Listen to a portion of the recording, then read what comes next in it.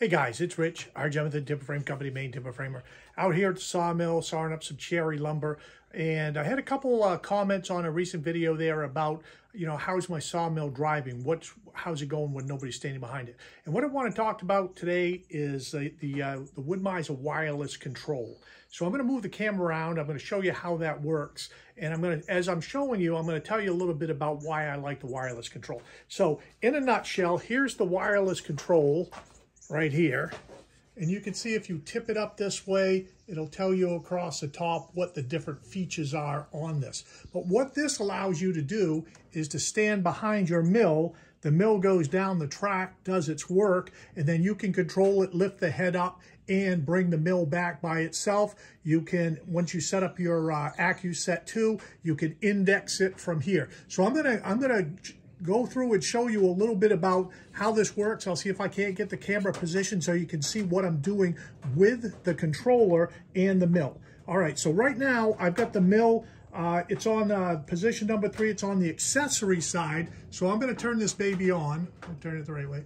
Okay, so first thing you're going to do is you're going to hit this up. You're going to see a red light coming on over here, and then you're going to turn your main on-off stop, and that's going to get you started. So if you were to push this button here forward, presto mundo, it can go forward. If you want to speed up how fast you go forward, you can control your speed right here. So as you're sawing your log and you're standing back, if you start hearing that your motor's working pretty hard in the cut, you can actually adjust your speed from back here.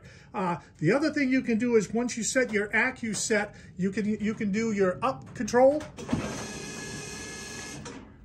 down control, and so forth. So the other thing you can do is if you're looking at the mill right now, you can set your width. So if you're going down and you see that your log's got a big wide spot in it, you can control and move this as the mill's traveling down the track. So again, going forward, if we want to swing, if you're looking at the debarker right now, notice I'm going to make the debarker swing out of the way. I think I am. Here we go. So there's the debarker. Here's the button for the debarker. So as you're doing your sawing, you can follow along with the debarker and do what you need to do. Over here, this turns the debarker on and off. Notice that the yellow light came on. This won't allow you to do anything initially if the debarker is on. That's the debarker on position. The other thing that's kind of nice is once you get through the log, this button right here, if you'll notice, there's my log drag back. I get to the end of the log. I use this button here and I drop it down and I can drag the log back. When I want to bring it up out of the way, it's up out of the way. So that's really, this turns engages your clutch on and off. So when you want to get into your cut. So anyways, that's a quick rundown of the Woodmizer wireless controller. And why you're going to like this as compared to the command control is the command control, you can add a 6-foot additional section to your mill. If you're like me and you're thinking about sawing timber frames, or like me and sawing timber frames, you're going to want more than that 6-foot section. You're going to want a 12-foot section, maybe even a 24-foot section. And the command control only allows you to do 6 additional feet in section, so you can't do it with a command control, but you can do it with a wireless. Now, let me swing this camera around a little bit. I'm going to come over to here, and I'm going to show you one of the things. When you're sawing along, you can see this tire right here. And when you're, thumping right along, if you were to follow this mill and walk behind it, if you're not paying attention, yeah, sure than heck, you're going to trip over that tire.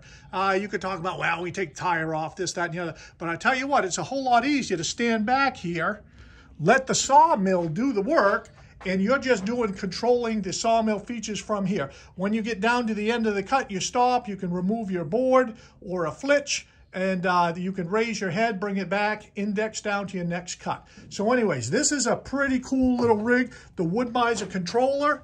This is what it is. And again, over here, we're going to push the stop button. I think I'm going to push that button. Wrestle that thing in. So you push the stop button, and again, how to start it, really simple. Turn this on, you see your red light flashing over here. Turn your on off, and then you're ready to go.